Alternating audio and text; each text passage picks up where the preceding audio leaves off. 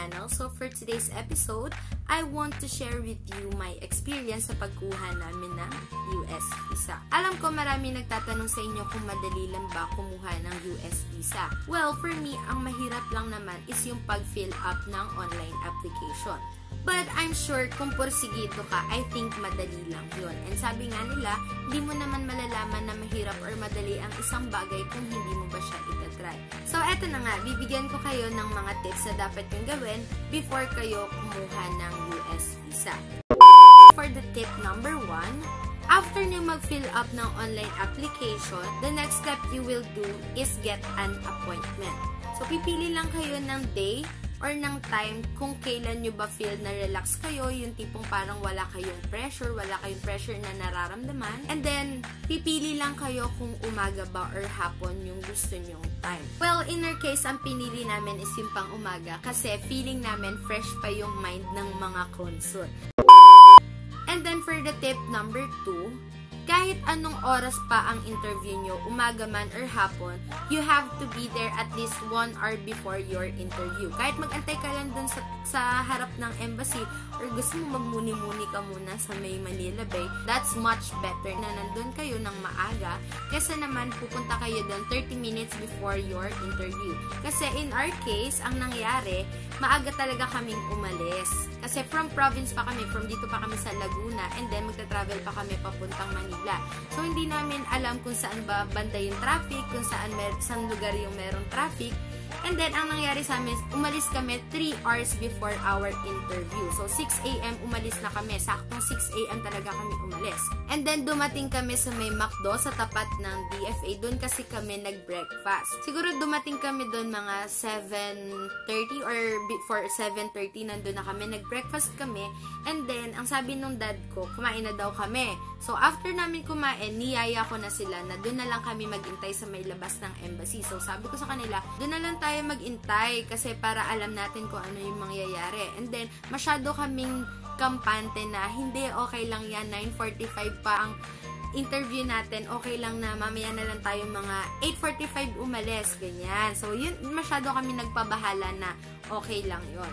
And then, pagdating namin doon, umalis kami ng 8:45 sa McDo. Nag-taxi na lang kami papunta sa embassy kasi nga, wala rin naman kaming pa-parkingan doon. And then, isa-suggest ko na rin sa inyo na kapag may dala kayo ng car, iwan nyo na lahat ng gadgets nyo. Just bring your documents. Kasi hindi rin naman kayo allowed na magpasok ng any kind ng gadget sa loob ng embassy. Kung ako sa inyo, iwan nyo na lang sa car. Kasi ganun yung ginawa namin. Iniwan lang namin lahat ng cellphone namin sa kotse namin. And then, after that, pagdating namin doon, eto na nga. Pagkita ko, ang nakapila na is yung pang 10:30. So, medyo nagpapanik na ako nun kasi nga ang sabi namin, okay lang yan, 9:30 pa naman tayo. Dumating kami sa may embassy ng 8 o'clock. Eh di masyado kami nagpabahala. And then, pagdating namin doon, yun na nga, 10:30 na yung nakapila. And then, nagpapanik ako kasi sabi ko sa mami ko, naku ma, baka hindi to para sa atin. Ganun, parang nai-stress na talaga ako ng sobra. And then, tinanong ng mami ko sa guard kung pwede pa ba kaming humaabol. Ang sabi sa amin ng guard, naku ma'am, pasok na po kayo kasi kanina pa po nakapasok yung pang 9:30.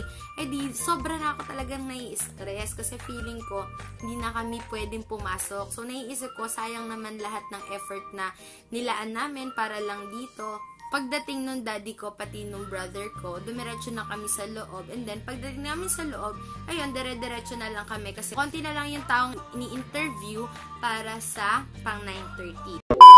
And then, for the tip number 3, pagpasok niya sa loob, meron dun mga windows kung saan i-interviewin kayo. So, for the step number 1, dun pa lang, magpakita na kayo na relax kayo, happy kayo, always smile. Kasi ganun yung lagi namin ginagawa. And then, magtatanong lang sila sa inyo ng konting questions and then sasagutin nyo lang naman sila. For the last step, yun na yung i-interviewin kayo ng consul.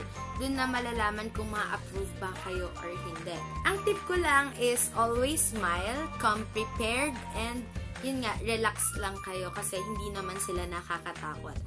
And also, kapag sumagot kayo or kapag tinanong nila kayo, kapag sumagot kayo, straight to the point dapat. Kung ano lang yung tanong nila, yun lang yung isasagot nyo. Pero it's up to you kung lalagyan mo ba ng konting humor para naman hindi kayo masyadong seryoso.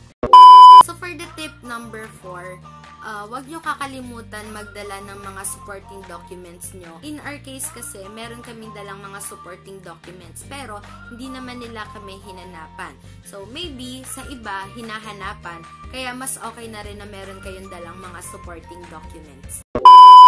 And then, after nung interview namin, sobrang saya namin kasi sinabi nung consul sa amin na we are approved. Yun, kinuha nila yung passport namin kasi doon nila ilalagay yung US visa namin. So, ganito yung itsura ng US visa. There.